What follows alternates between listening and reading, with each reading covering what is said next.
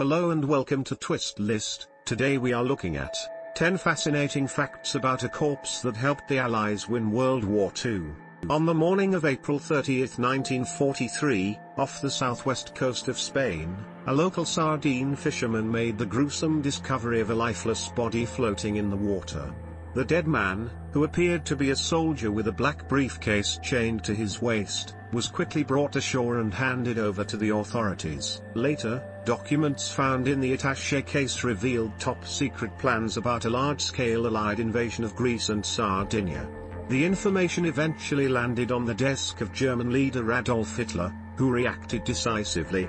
However, there was just one problem: the discovery was a fake, code-named Operation Mincemeat, which was part of a much larger disinformation campaign called Operation Barclay. The subterfuge was designed to mislead the Germans about the Allies' intended attack on Sicily.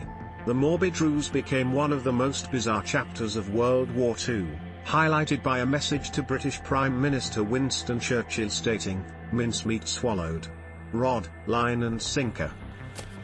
At number 10 we have a critical turning point. British intelligence played a significant role leading up to the attack on what Winston Churchill referred to as the soft underbelly of Europe. The Mediterranean invasion, Operation Husky, became the largest amphibious operation in history to date, deploying 160,000 Allied troops, and one cadaver. After recent victories in North Africa, Allied top brass shifted their focus to Germany's stranglehold on Europe.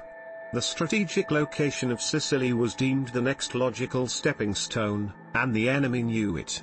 But the use of a modern-day Trojan horse helped divert the enemy away from the island and allowed the Anglo-American force to launch a two-pronged attack, led by General George Patton's 7th Army in the west sector and General Bernard Montgomery's 8th Army in the east. The successful campaign advanced Allied objectives on the continent and affected the outcome of the war. 1. The 9th spot on the list is occupied by Ian Fleming. Helped to inspire the plan. Prior to achieving acclaim as the author of the popular James Bond spy novels, Lieutenant Commander Ian Fleming worked in British intelligence. As the assistant to Rear Admiral John Godfrey, the basis for Bond's MI6 boss M, Fleming helped to pen a report known as the Trout Memo, in which Fleming compared military deception to fly fishing. The multi-item list contained various schemes, including one entitled A Suggestion, Not a Very Nice One, that he found in a book by fellow intelligence officer turned writer Basil Thompson. Fleming described using a corpse obtained from the morgue and dressed to resemble an officer en route to delivering sensitive documents. The phantom messenger could then be dropped near the coastline and eventually find its way into enemy hands. 2. Fleming also contributed to other key operations, including D-Day, all the while chronicling his experiences that influenced his best-selling books and iconic films. Number 8 on our list is Not Exactly 007. British officials cast an unlikely player to star as the hero in the real-life, high-stakes thriller. The wartime production involved an intriguing storyline, numerous plot twists, and a role to die for. Glyndwr Michael was born on January 4, 1909, in the small coal mining town of Aberbargoed in South Wales. Growing up in an impoverished family, Michael mostly worked odd jobs as an unskilled labourer. By the time he was 31, both his parents were dead. Eventually, he found himself living as a vagrant on the streets of London. 3. He eventually became deathly ill after ingesting rat poison and was taken to St. Pancras Hospital, where he died on January 24, 1943. Michael underwent a routine examination by the coroner, who determined the cause of death as suicide. Despite Michael's unremarkable life and grim demise, he would soon embark on an extraordinary adventure. At number 7 we have A Ghoulish Makeover. British intelligence officers Charles Cholmondeley and Ewan Montague were tasked with spearheading the extensive skullduggery. As part of the counter-espionage unit, the men plotted around the clock in a secret underground room in the Admiralty. Discretion was of vital importance to ensure secrecy and give the deceit a fighting chance to succeed. But first, they needed a body. The mortuary at St. Pancras, the largest in the country, provided an ample supply of potential candidates. But the deceased had to meet strict criteria: no family, no friends, and no visible signs of foul play. Glyn or Michael fit the bill perfectly. 4. The recently departed Welshman was given the pseudonym Captain, Acting Major, William Bill Martin of the Royal Marines. With his new identity established, the cadaver remained locked away and refrigerated while Cholmondeley and Montagu crafted a backstory clever enough to fool the Germans. Their ploy also needed a name. With a wink and nod to their dark sense of humor, they called it Operation Mincemeat. Number 6 on the list is an elaborate hoax. Several highly nuanced factors, including luck, ultimately determined the fate of the operation. Major Martin, posing as a courier who had been killed in a plane crash at sea, had to appear both believable and random and furnish just enough subtle details to spring the trap. A bogus letter from Lieutenant General Sir Archibald Knight to General Sir Harold Alexander contained the key piece of misinformation. The letter was written by Knight himself for added authenticity. 5. The dead man also held an assortment of documents and wallet litter, providing a glimpse into the man's personality. Items included a military identification card, postage stamps, personal letters, theatre tickets, cigarettes, and an angry overdraft letter from Lloyd's Bank in London. In an effort to discourage a complete autopsy, and assuming the Spanish pathologists were Roman Catholic, a silver St. Christopher's medal delivered an element of spiritual guidance to the mission. The 5th spot on the list is occupied by true, false, romance. The chicanery even went as far as to fabricate an imaginary girlfriend named Pam. A few rambling, flowery love letters were added to the mix, as well as an actual photograph of a young woman with wavy brown hair by the name of Jean Leslie. The 19-year-old from Hampshire worked as an MI5 secretary, and her seemingly innocuous contribution soon took on a life of its own. 6. Despite being a married father of 2 young children, British intelligence officer Montagu became smitten with his co-worker and began pursuing her after hours with dining and dancing.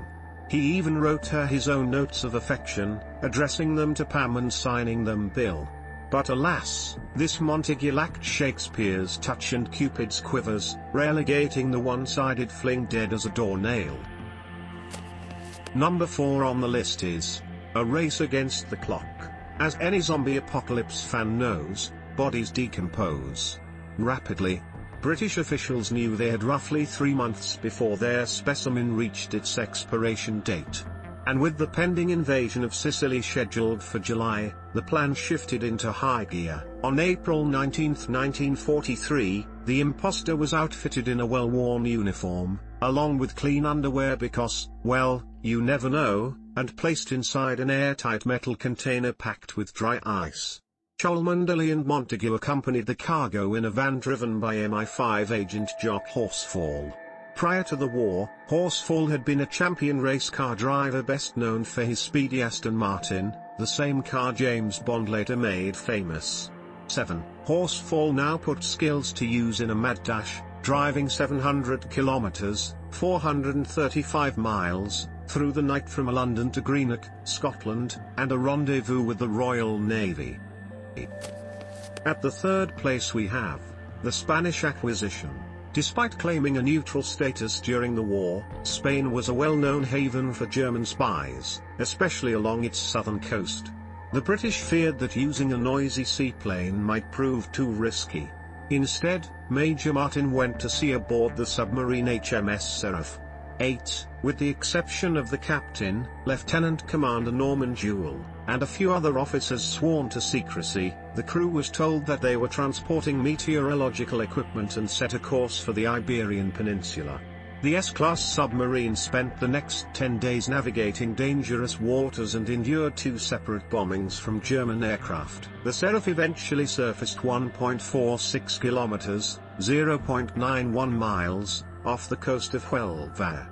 Jewell ordered the covered shipment up to the deck, where the future admiral read Psalm 39, a prayer of wisdom and forgiveness. Then he placed Mae West, an inflatable vest, on Michael/Martin and gently set him adrift for the final leg of his journey. At the 2nd spot is Hitler gets hoodwinked. Convinced of their good fortune, the Abwehr, German intelligence, took the findings directly to Adolf Hitler. The bamboozled dictator eagerly took the bait. He demanded, measures regarding Sardinia and the Peloponnese take precedence over everything else. The blunder proved disastrous. 9. Hitler sent Field Marshal Erwin Rommel to Athens to form an army group and began repositioning thousands of soldiers. Finally, on July 9, 1943, the Allies unleashed their blistering attack on Sicily, taking the bewildered German high command by surprise. Additionally, the falsehood would have far-reaching effects for the remainder of the war as the Germans hesitated to act on legitimate discoveries involving espionage. And finally, at number 1, a lingering mystery. The gravestone at Cementerio de la Soledad in Huelva. William Martin, born the 29th of March 1907, died the 24th of April 1943. But in 1998, the British government added the amendment, Glyn or Michael served as Major William Martin, RN, as a tribute to the man's true identity. But the story doesn't end there. Several alternative theories suggest that an entirely different person lies in Spain, adding further intrigue to the possibility of a hoax within a hoax. After the war, Montagu wrote a best-selling book, The Man Who Never Was, that also spawned a popular film.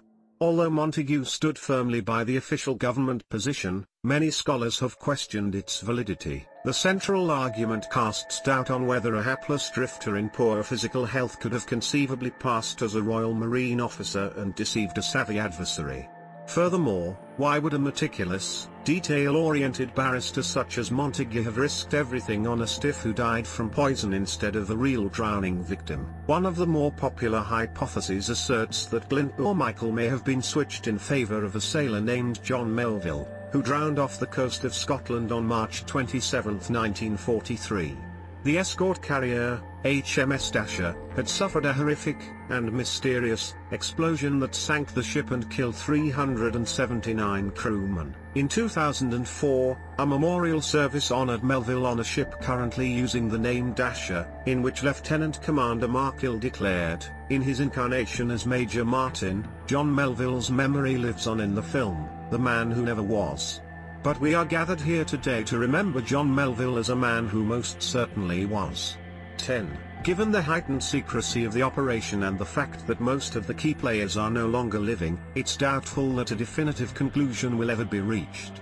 Nonetheless, Operation Mincemeat remains the gold standard of macabre military maneuvers. Thanks for watching. If you enjoyed this video and would like to see more, then please hit the subscribe button.